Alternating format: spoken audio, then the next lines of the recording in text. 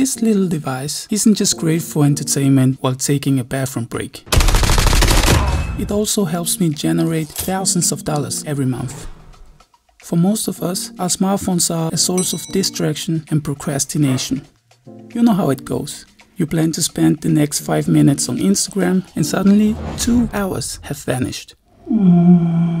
Today, I'm here to flip the coin and share some features and ideas that will help you unlock your phone's full potential. If you're seeking ways to enhance your daily life, your relationships, and even make money using your phone, you have stumbled into the right video. Let's start with one of the most underrated features in our phones: shortcuts. Shortcuts lets your phone do things automatically for you, and the possibilities are endless. If I wanted to build a new habit using shortcuts, here's what I would do.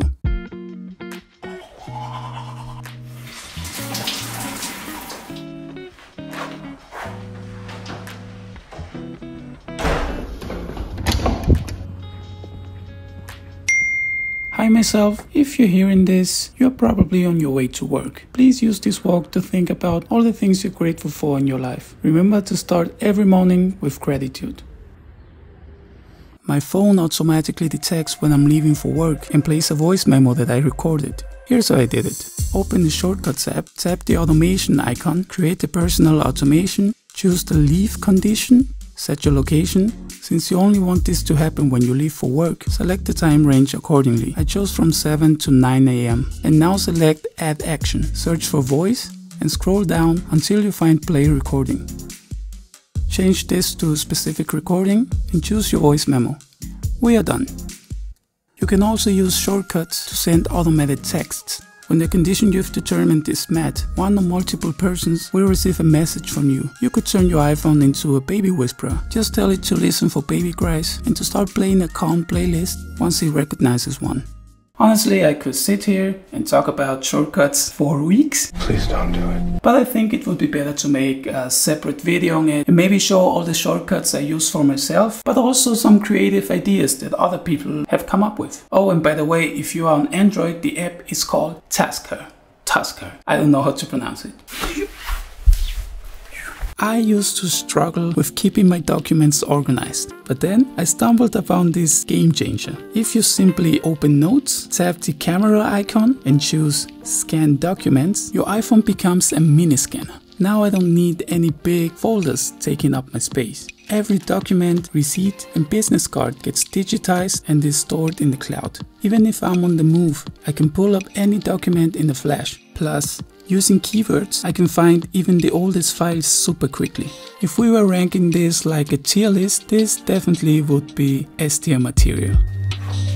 This one is simpler than shortcuts. I call it the birthday hack. So here's the deal. I like to show appreciation to everybody I come in contact with. And one simple thing that you can do to show someone how much you appreciate them is to simply remember the birthday and to congratulate them. The only problem is that I'm quite bad with dates. That's a bad memory disease. So I came up with a plan. Every time someone told me their birthday, I put it on my calendar on my phone. Told it to remind me at 9 AM and to put it on repeat for every year. So theoretically, I could be on vacation on another country, meet you for the first and maybe only time in my life, but you can be sure you will receive a birthday text from me. If the person is really close to me and I know I want to give them a present, I also set a reminder 2 weeks before the event, so I know I will have enough time to get it. Honestly, I don't know why everyone isn't doing this. Do it. I don't want any credit. I only want you to stick with the name. It's the birthday hack. There's one simple yet overlooked habit that can open doors to endless opportunities: using your phone to learn new skills. You can download a language learning app to practice speaking and reading on the go. I speak 3 languages. Use services like Audible, which helps you explore a wide array of topics from personal development to financial intelligence. I love to learn while I wait. It could be waiting for a meeting or traveling on a train or plane. I make sure to use my time wisely, and instead of being bored, I'm constantly learning new things. Did you know that you can download maps for offline use? This comes in handy when you are in an area with bad internet. I use maps.me. It's a great tool for travel and exploring areas without internet.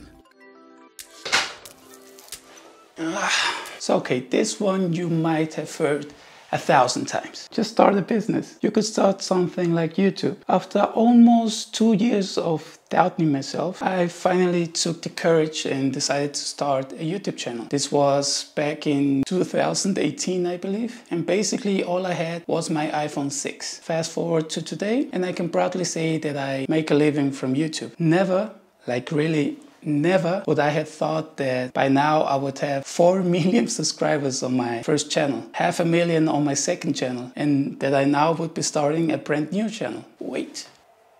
The problem I see with most people is that they simply think too much. And I was the same way. I thought I needed that piece of equipment or that to finally start. But the truth is, you have all you need to start in your pockets. Just learn to use the features on your phone, like the camera app, screen recording. There are editing apps that you can use on your phone, like iMovie. There are even podcast apps that make it like really easy for you to start a podcast just with your phone. I know I'm talking way too much. Start today. You will be glad a few years from now that you started today. If you want me to make a video about the steps I would take if I was starting over, I'll gladly do it. And basically that's what I'm doing with this channel, starting over.